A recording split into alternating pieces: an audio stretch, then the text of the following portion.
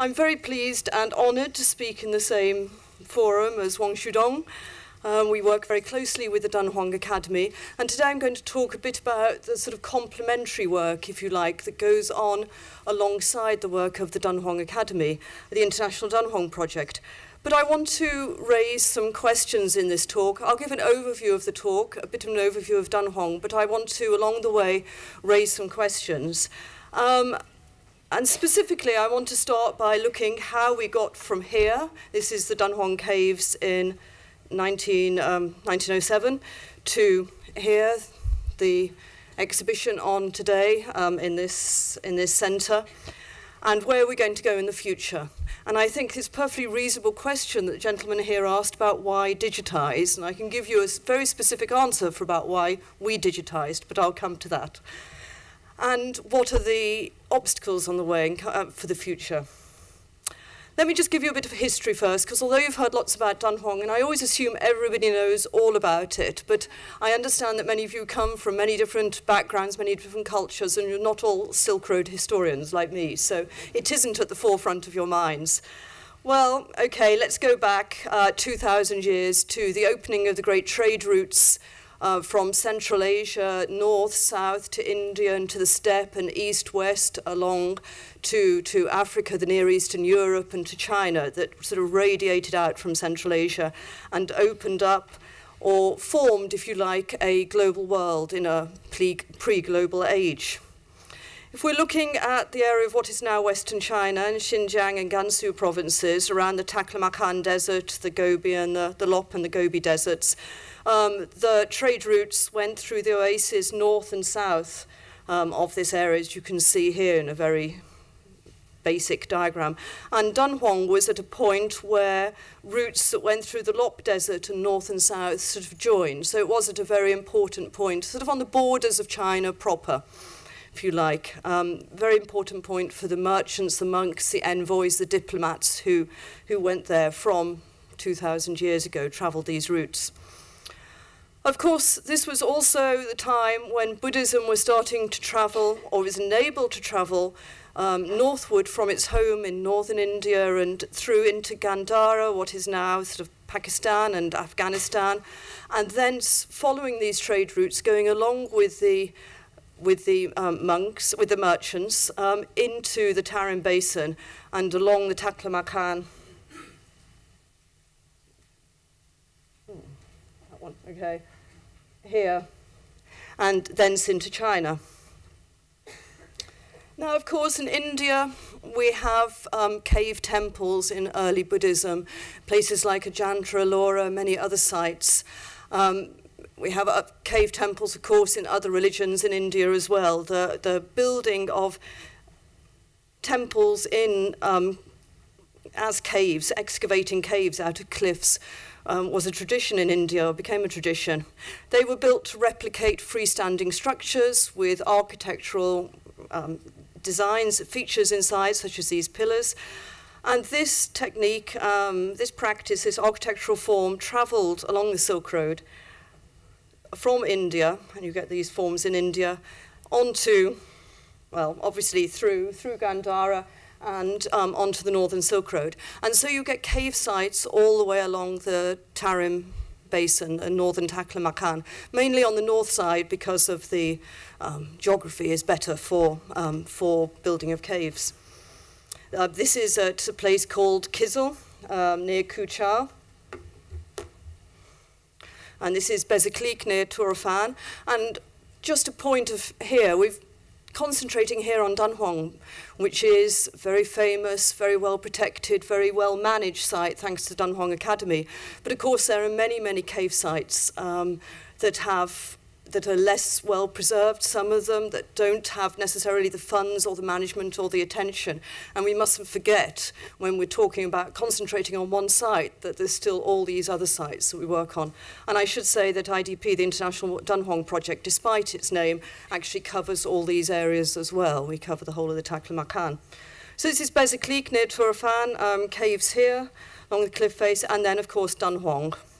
So the making of cave temples, Buddhist cave temples, family caves, caves built by guilds of merchants, caves built by the rulers of Dunhuang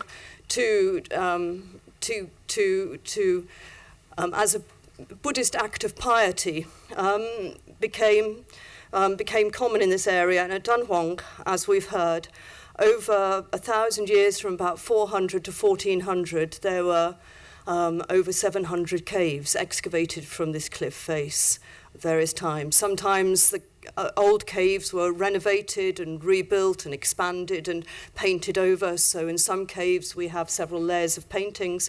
Sculptures. This is a very friable cliff face. As you can see, it's not stone. It's not possible to sculpt in stone from it. So the sculptures are in clay with a wooden base, skeleton or straw skeleton, and then with clay and plaster and painted.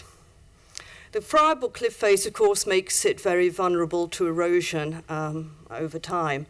So after 1400, it continued to be in use, but really wasn't the thriving site that it once had been. And as Wong mentioned, by 1900, there was a resident monk there. There was an annual festival when lots of monks actually came across from Tibet.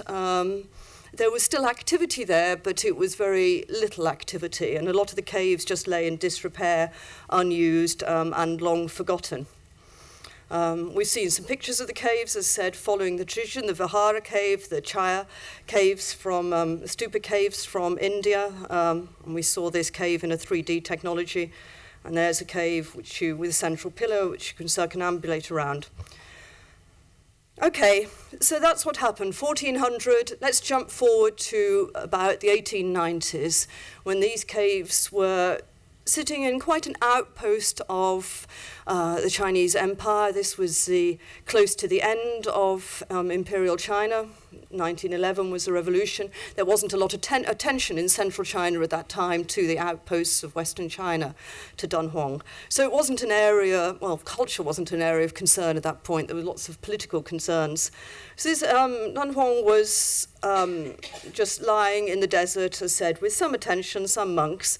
A lot of the front of the cliff, as you can see here, had sheared off just by wind, sand, rain, floods, because it's an extremely friable cliff. And all these caves that you can see here, would have originally had an antechamber in front, and that's just completely disappeared. It's just completely collapsed. So they're very open to the element. Sand blows in from the top, where the sand dunes scouring the caves.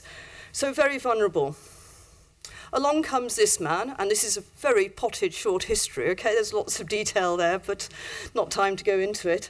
Wang Daolu, who happens, in fact, not to be a Buddhist monk, but a Taoist monk, but is wandering around, itinerant monk, and happens upon the site of Mogao, Dunhuang, this cave site, and is inspired to make it his life's work, to settle there, to go out to collect alms, to collect money, funds, to work on the conservation and the renovation of the caves.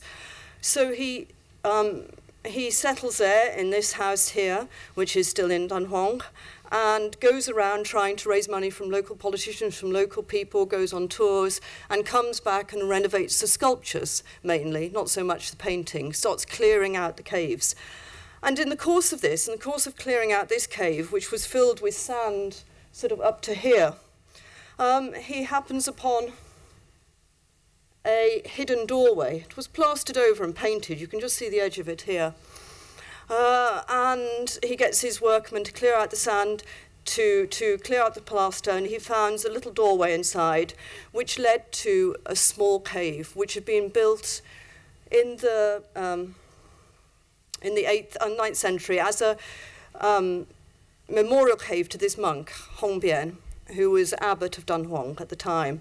And you see the painting on the back of the cave, the statue of the monk, and then there was a memorial tablet giving this monk's works and his achievements. Now, the statue had long been moved out when Wang Daolu happened upon it. This cave was no longer used as a memorial chapel. It had been filled, and here's a picture showing the chapel off the side of the cave. It had been filled floor to ceiling with manuscripts, printed documents, the earliest printed documents in the world, paintings on hemp and silk. Reasons are, there's various theories put forward, but it was certainly in some sense made up of library items and sacred waste from the surrounding monasteries. And in its heyday, there were over a dozen monasteries in the vicinity of Dunhuang, including one on the valley floor below the caves. Mainly scrolls in Chinese, such as this one here, some of them in very, very fine condition because they'd been I should say the cave it was thought that, and it is thought that it was sealed, filled with these objects in the 10th century and sealed about 1000 AD, and then rediscovered in 1900 by this monk. So it had lain there for 900 years. The manuscripts were in the same state as they were put into the cave, which was in some cases very good, in some cases very poor. It just depended how much they'd been handled in their lifetime. But they didn't seem as if they deteriorated a lot in the caves. It's typical Chinese scroll, but you have a lot of Tibetan poti and, in fact, little booklets. This is very nice. Lotus Sutra. I like this picture because I think it's one of the earliest pictures of childbirth. Here you go. This is a couple appealing to the Bodhisattva Avalokiteshvara for a child. And in fact, I mean, in Hong Kong, there are still shrines to Avalokiteshvara who's in the interim become female. Here is Bodhisattva, so male, Guanyin, Guanxin, and shrines for childless couples. So here we see a tradition carrying on all the way up to the present day. And here the couple are, well, here the woman is duly giving birth 9 months later after her appeals have been heard. But lots of little booklets like this. It would have been probably a little private copy for someone. It's just a tiny little piece, booklet like this size. So showing the development of the book in over 15 languages and scripts, so showing the cultural diversity of Dunhuang. Although Chinese is the main language, and then Tibetan, because Dunhuang was ruled by the Tibetan Empire from about 750 to 850, Tibetan the second language. Paintings, as I said, very, very fine paintings like this on silk, showing Bodhisattva leading a deceased up to the Pure Land. Yeah, and wonderful, wonderful material. As I said, some of the earliest dated printed documents in the world. So, cave was discovered 1900. Wang Daolu, the monk, started using he moved the stuff out of the cave, looked through it, put it back in, took some of the finest paintings and some of the finest scrolls and went around locally to local officials to try to get support for his work on conserving. So some of the material dispersed out, and it still comes onto the market today. Not much, but a little bit. But the remainder was kept in the cave, and this was the age of imperial archaeology in this region following the end of the Great Game, the rapprochement between Britain and China. It became a region that was safe for foreigners to go to. There was great interest because it was seen to be lost cities, lost civilizations in the sands of the Taklamakan, and all the imperial powers of the time funded expeditions out there, archaeological expeditions. And among them was this man here, seen with his dog, Dash, Orelstein, Hungarian-born, British naturalized scholar, Indo-Iranian scholar, who went on 4 expeditions to Chinese Central Asia between 1900 and 1930. But in 1906, he was at Dunhuang doing excavations in the north in the defensive walls from the Han Dynasty, and then came back to the town and heard of this find. And he went to the caves and, for a small sum of money, acquired a large number of manuscripts, which were then sent to the then British Museum, manuscripts and paintings, and later divided between the British Museum, the India office, who are also funding his expeditions, and some objects are now in India. And the British Museum objects were divided, the manuscripts became part of the collections of the British Library when the British Library was founded in 1972. That was 1907. 1908, the great French sinologist was there, Paul Pelliot, and you see him here sitting in the cave with the gap left after Stein had taken the manuscripts, and you get an idea of how jam-packed the cave was with manuscripts. You can see the Tibetan poti down here, and a candle. History could have been so different. One false move and that would have been it. I should say it's serendipity of history as well. If we just go back to Stein, he was actually, when he acquired all these manuscripts for his silver coins, he put them all in crates and he was going to store them locally in the local magistrate's office, but he decided, because there was a bit of unrest, to take them up to the next town and store them there while he went on further expeditions up to the north and east. And it was fortunate because after he left Dunhuang, there was a local riot and the magistrate's office was burnt down. So again, saved for history. But this is what we have to remember when looking at these objects, that what we have is accidents. What we've lost, we can never know. So we just have to try to work with what we have, but assume that nothing is ever safe. And there is no total place of safekeeping. Just a picture showing, as I said, showing Pelio in the cave, and you can see, picture here, the painting on the back wall from the original cave. So, cut a long story short, after Pelio, the Chinese in 1909-1910, central government sent an expedition to acquire the rest of the manuscripts in the cave and bring them back to Beijing. Chinese manuscripts, the Tibetan, were left in situ. But whether Wang Daolu secreted some away or whether there were forgeries, and there were certainly forgeries, Russian and Japanese expeditions, when they went there in the following few years, also acquired more manuscripts. And Stein went back also on his third Central Asian expedition.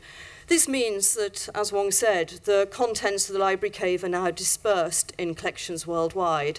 And this is sort of, I guess, the major collections, but there are many, many smaller collections and some private collections. But this would represent 95%, I guess, of the cave's contents. All the ones marked in red are ones we're currently negotiating MOUs with, and the ones marked in black are all ones that are collaborating partners on IDP. So you can see the material was dispersed. Of course, China was, in 20th century, early Chinese history is not a period of peace and stability. There was lots going on. So the caves weren't at the forefront, but they became more and more prominent, especially with visits such as the famous literatus and painter Zhang Daqian, shown here in the caves with his students making tracings of the paintings, which he later showed in Beijing. And as Wang said, the Dunhuang Art Institute was founded, which later became the Dunhuang Academy, and there became a serious program of actually looking after and restoring the caves. Also, we've heard about how in the 1980s, the late 1980s, the Getty Conservation Institute got involved and started work first on stabilizing the site along with the Dunhuang Academy, and then on doing more work on conservation of caves. And this work, of course, continues and will continue time immemorial. Whether these caves will disappear or whether they will continue, and the physical, I hope that physically, the physical art will continue, that it won't disappear, even though I said there's no place of safekeeping. And then conservators like this will always have slow, painstaking task to perform. And this will carry on, as I said, as long as there's caves. So work started in the late 1980s, early 1990s with collaboration. And this is the time we started IDP, because with the fall of the Soviet Union and Soviet bloc in 1989, it was the first time really we were able to talk to colleagues in Russia, or to talk meaningfully in colleagues in Russia who had collections.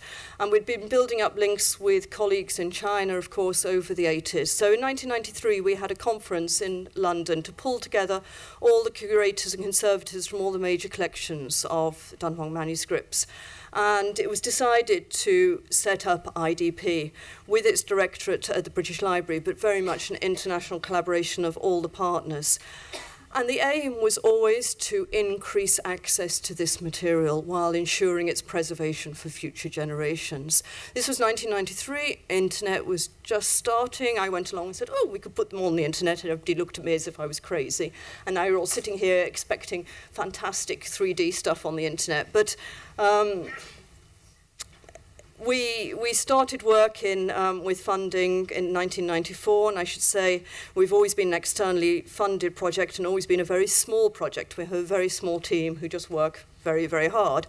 But it was always about ensuring access and preservation. If you ask me why we did digitization, it's because we wanted to make this material available in one place to scholars who, and digitization was feasibly the only way to do that. Previously, they had to travel, maybe even to see one manuscript was split between different collections, and they'd have to travel between Russia, maybe in China, and the UK just to study one manuscript. And there were very, very limited publications and everything. So it was very, very much about ensuring preservation. But of course, as soon as you start creating a digital heritage, I'm a historian and I'm a curator of a collection, and I'm very well aware that we're doubling our workload, because now we're not only having to preserve the physical objects, we're having to preserve the digital. And whether the digital is any more stable than the physical, I would say it's a lot less so at the moment. Having been involved in digital world since 1993, I have seen perhaps, certainly during the 90s and early 2000s, perhaps 90% of the projects that I've seen presented at conferences no longer exist. Their data no longer exists, and data is still exceedingly vulnerable, and it's exceedingly expensive to look after. I'm sure that will change because there's a lot at stake for digital data, but we're not quite there yet, and we mustn't forget that. It's all very well to rush headlong into creating things, but we have to think about how to preserve them as well. Otherwise, there's little point. We should better spend our funds preserving the original objects. Conservation is still very much at the heart of IDP, physical conservation, and just to show, we have a YouTube channel with videos on, for example, showing some of the conservation work. We have conservation conferences between all our partners. We work on a multilingual conservation glossary, and we all work together to think of the best techniques for preserving this material. So that's ongoing work that carries on.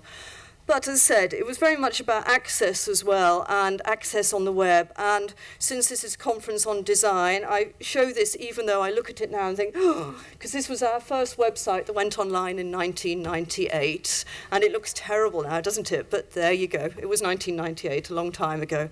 But another thing to be said, of course, as soon as you have a website, you have a child that needs constantly looking after, and clothing and feeding and taking to the hospital and everything. And that child never grows up and leaves home. It's just always there. And this is a very expensive task as well. So 1998, 2000, 2001, we redesigned, and then we redesigned again in about 2006 with the website we have now.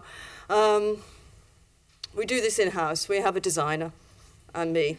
That's, you know, we don't have a team of people. We don't have funds for a team of people. We just do it ourselves. It means we're very agile and very flexible, but we don't get much sleep. And we're just going through a big redesign now of the back and front end, because this now looks to us very old and very jaded and is overdue for a redesign.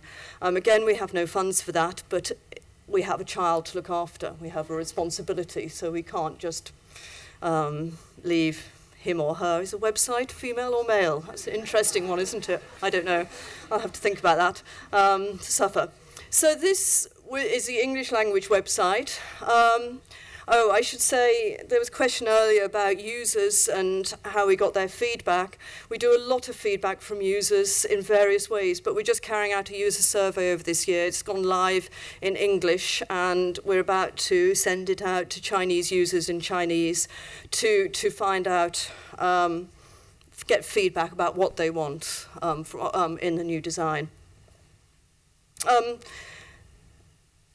It was always very much access involves having different languages for all our partners, and all the partner websites host all the partners, IDP partners, host websites in their own languages. So we have Korean, German, Japanese, French, Russian. What else? I missed one off. I can't remember. Anyway, English, obviously. And we're about to put up sites also in Turkish, Spanish, and Arabic, so that we sort of reach the parts of the world that most parts of the world. And we hope we will stop there because it's an awful lot of work.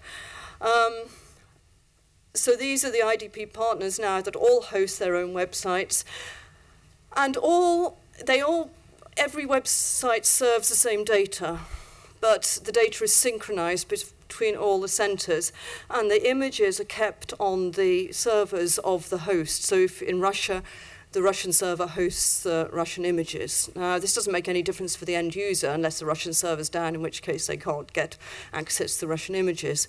And we did this because of giving autonomy and ownership to the partners, making them feel like everyone was an equal partner. But it does involve a lot of work for us because this is, we have a website at Dunhuang, just to say, and this is we're also very much about skill sharing and autonomy of partners. This is Abby, one of IDP staff at Dunhuang, doing some training about 8 years ago or whatever, when we set up a digitization center there. Yeah, so these are all the centers, and as I said, although it's a nice model in the sense that it gives autonomy to the partners and they look after their own servers and everything, it does involve complex model of synchronization. Oh, sorry. And as the directorate, we look after all of that and have to troubleshoot it all. And so we are now looking to change that model and move more towards, sorry, I have to go through that again, getting data using APIs and everything from different partners as they move into their own systems. We had to do this at the beginning as well because none of our partners had their own systems either for their digital data. This was early days. Okay, just to whiz through. Of course, then, this was 1993, IDP was formed. We went online in 1998. As Professor Wong has mentioned, then the Dunhuang Academy started collaborations with places like Northwestern University. Sarah Fraser, who did her PhD on Dunhuang, and then set up this, with the Dunhuang Academy, this research network and started digitizing the caves with the team from the media unit at Northwestern, started doing early digitization, and from that, QTVR 3D modeling. So this was the sort of, if you like, the start of what we see now. This was going on in the early 2000s, and we've seen how it's come a long way since then. IDP's also come a long way. I should say we've expanded in scope, both content to be digitized and audience, so we deal with not only manuscripts and paintings from Dunhuang, but textiles, archaeological artifacts, paintings and murals from all the sites on the Eastern Silk Road, along with all the archaeologists' notes, plans, maps, diaries, and other expedition archives, all to add context and richness to the data, because it's very much about that. So while we offer full images of all the manuscripts with cataloguing information, and also, if they've got things like silk ties, we will add information about the silk. Here's a Buddhist manuscript. We do a lot of paper fiber analysis and other scientific tests, and all the results of that will go online alongside the manuscripts. Said expanding in terms of the objects that we digitize. So these are 3D objects from other sites. Archives is from the British Library, letters from Stein.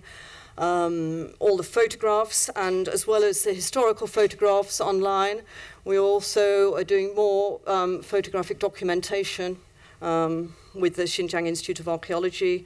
This is a place called Nia. And setting everything in context. So all the archaeological sites are also there from which these objects were found, and you're able to search from the archaeological site to the object, or go from the object to the archaeological site.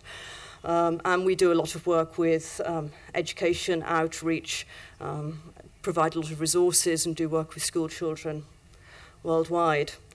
But our guiding principles, I guess, have stayed constant. And our guiding principles have always been, first and foremost, free access to all. All our data is freely accessible and always has been and always will be. That's a non-given. Whenever we've negotiated MOUs with new partners, it has to be accessible, and we would never compromise on that. And we're now trying to persuade everyone, I'll come back to that, make it more accessible and more reusable. We're very much about quality of data, comprehensiveness, getting everything done, because look, I started IDP, I'm a scholar of this material. I wanted to see it, I wanted to have access to it. It's no good having access to selection, you need the whole lot. So, and then you need it in context. You need the articles on it, you need the other information, the other places, other related data. It's always been collaborative, about skills sharing on autonomy, and sustainable. And sustainable is, of course, a big factor in terms of long-term looking after this data. So, just to say, where are we with the digital Dunhuang? Well, metadata images of all the caves. We've heard about how there's now about 50 fantastic work from the Dunhuang Academy over the past 10 years or so, but there's over 700 caves. There's a long way to go. It's a very expensive, long process. Metadata images of all the manuscripts from the library cave from Dunhuang. We have 400,000 images so far on IDP, probably representing about 25,000 out of 50,000 manuscripts from Dunhuang. So we're getting there. We could triple our output tomorrow if we had funding, but we have, in London we have, for example, one photographer. That's all I have funding for. So the work is slow. And as we've heard earlier, work of digitizing cultural artifacts is slow. You can't stick them through a book scanner. Each one has to be handled separately.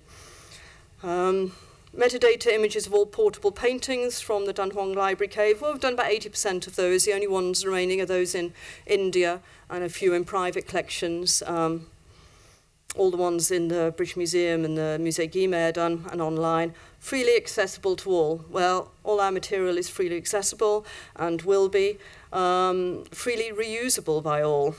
Well, we're very pleased that the British Library has just agreed to put all the material out under public domain and Creative Commons licenses, depending on the nature of the material. So, yes, it is freely reusable now, and we're trying to now persuade, that's British Library material, persuade all our other partners over the next few years to do the same. At the moment, most of them do assert copyright on the material, although the JPEGs online you can download and everybody will allow them for scholarly use. We're also putting APIs on IDP data, so you'll be able to pull it up and use it in other applications. So that's very much part of our commitment. But we're on a constant quest. This is the thing that slows us down through the sands of the Taklamakan for funds. And, well, so why does this matter? Well, you know, this generation is wowed by wonderful exhibits here, digital Dunhuang. But the future generation, well, these are students we did at a workshop we did with the Dunhuang Academy on Chinese astronomy, and here they are dealing with pen and paper.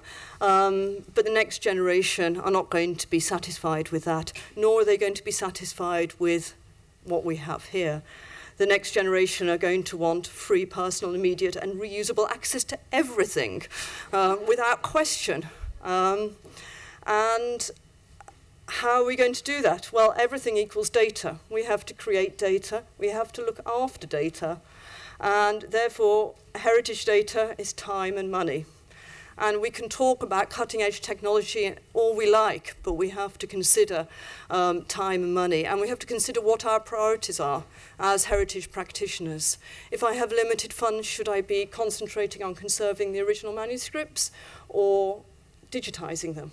I don't want to have to make that decision. I think it's not so straightforward anyway, but it is a question we have to ask ourselves. So, why does it matter? Well, of course, It matters that we create data for this next generation. And it matters that next generation get this and get interested in it, because they're the generation that are going to be looking after carrying on our work. Without their interest, without their commitment, there's going to be no future generation to look after these sites and to look after the data created. And I hope that with IDP we play a small part in ensuring the interest of the future generation and ensuring the preservation both of the physical and the digital heritage of Dunhuang. Thank you.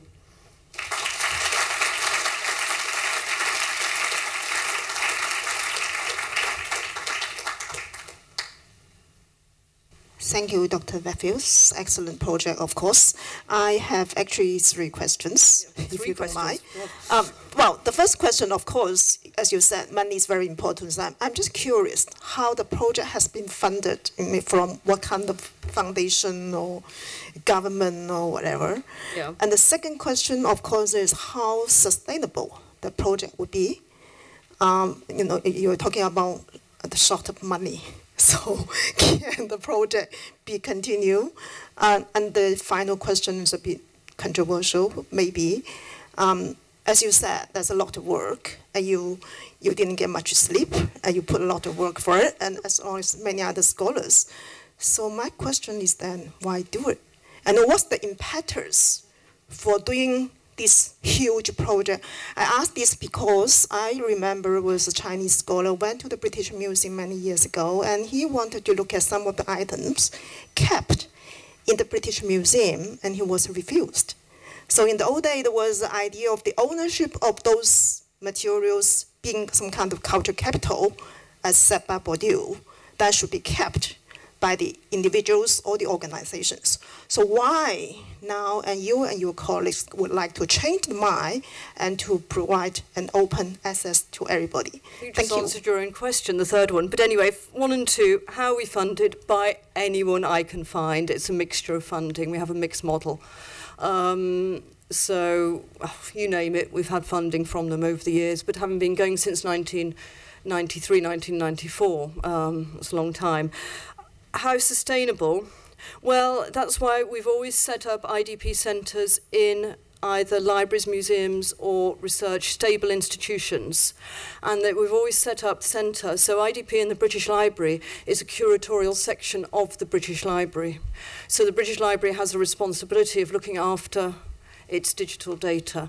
The IDP in the National Library is part of the rare book section, and they have a responsibility. So we've always set up IDP not as a separate institution or a separate group, but within organisations which we feel will take seriously the responsibility of looking after and sustaining at least the data and the website, because that's part of their remit.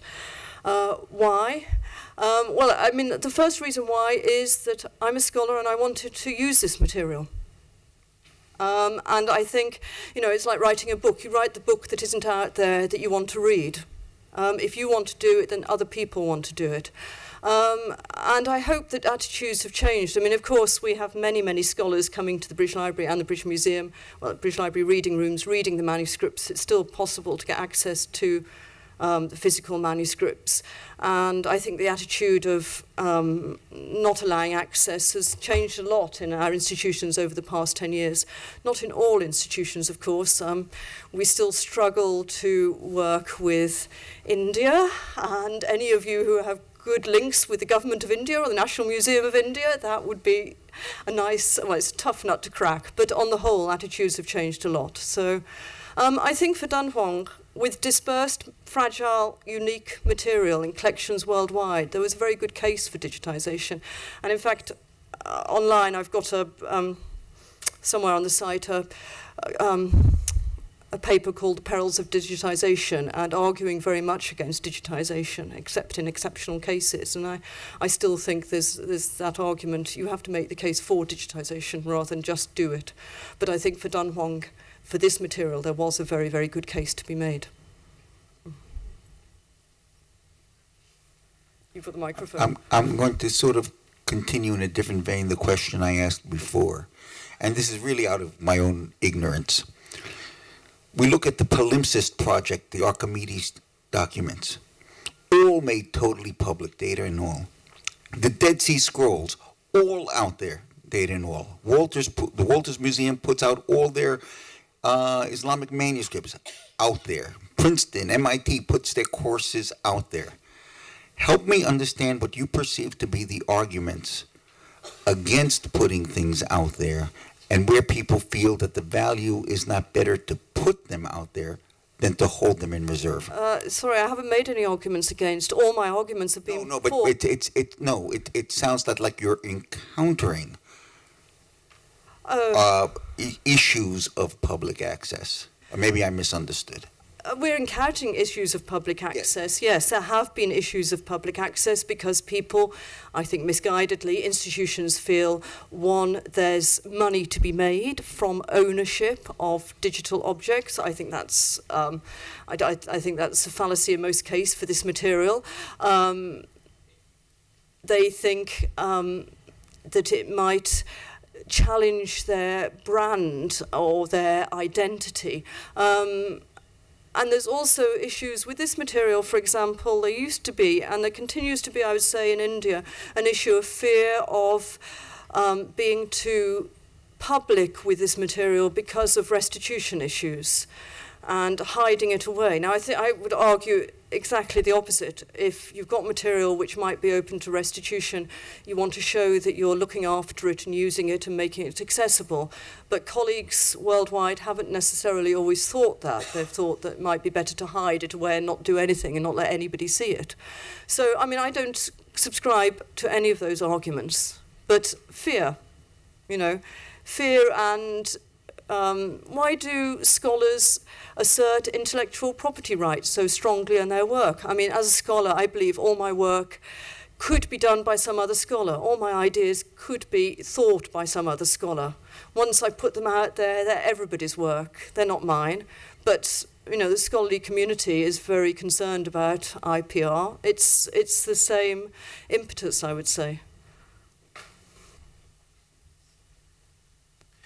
Susan, could you share some thoughts? I've heard about this resourcing issue, and it's characterized in terms of money. And at the same time, you've mentioned in your closing remarks how important it is to have people who love the work to continue it. In some cases, we talk about building ecosystems and having volunteers. Could you share your thoughts on how you're attempting to develop the next generation who will actually do this as a labor of love and get, I guess, build more interest in the work itself?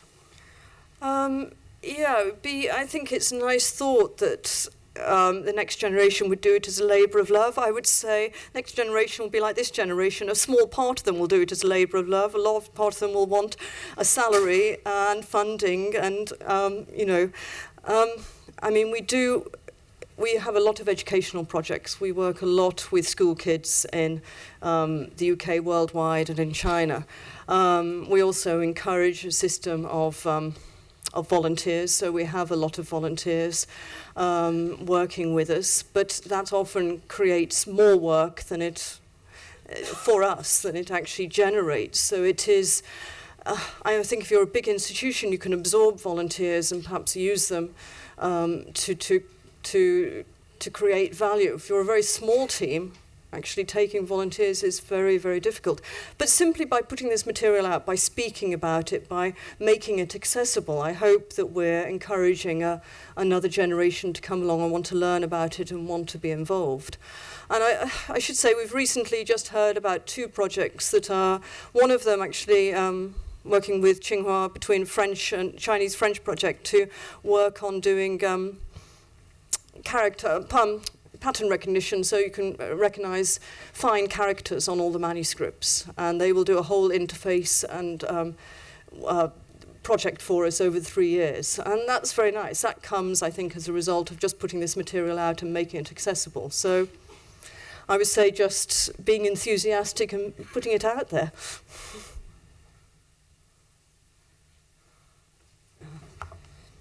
One of the things that you described, but you didn't really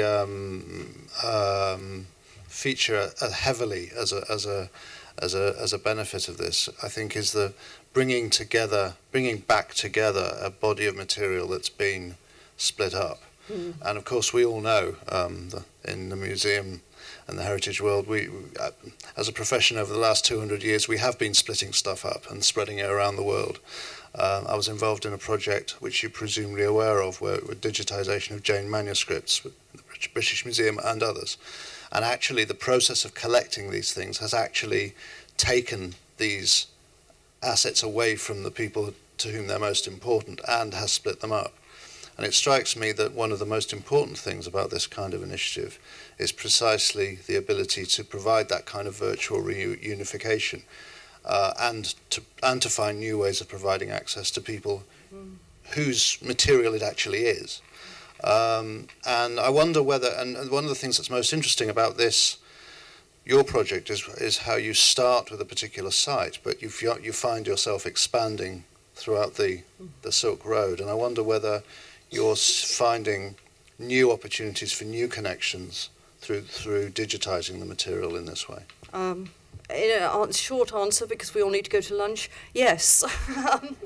Just slightly long. I mean, the Dunhuang Library Cave, what we'd very much like to do is a sort of, reconstruction of this cave. We have quite a lot of information about how it was done, what manuscripts were together and everything, and it'd be great to do something once we've finished digitizing, put them all together and reproduce the cave like this, and be able to pull out and see the manuscripts alongside each other.